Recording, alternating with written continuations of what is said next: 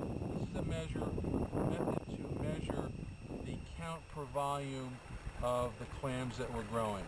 So I've taken 100 clams, including the dead ones, and I've separated them out. And at this glance, we look to have 1, 2, 3, 4, 5, 6 out of 100 that are dead. So we have a 6% mortality. The next step is to put some water into a graduated cylinder. This is a 100 milliliter cylinder, and take the 100 clams and put them into the graduated cylinder, both the dead and the alive. Okay. The next step is to tap the clams down. They'll actually move down in the graduated cylinder and get a little more compact. Now, what this shows me is that I have 40 milliliters for 100 clams, and that's the basis for doing the total count. The next thing is to do this 2 more times and average these total volume of clams of 100 clams in the graduated cylinder. Okay, and are you going to do the water differential as well? No water differential. The water is only in here to allow the clams to seep easily in the graduated cylinder. Okay.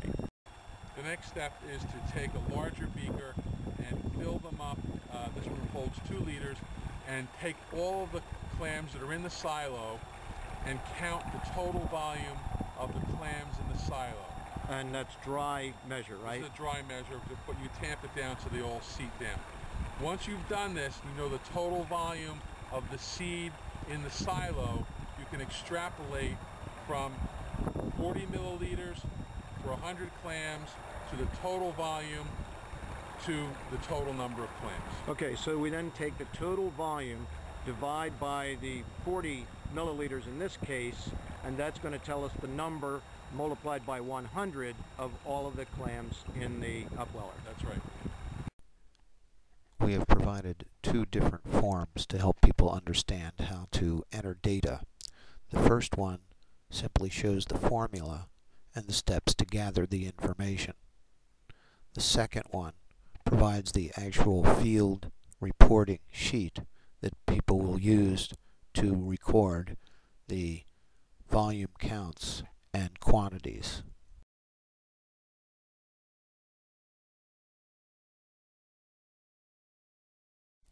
The actual forms that are used in the field are slightly different from the others in that they do not carry full descriptions and explanations. They are designed for the field personnel to use to enter the variable data.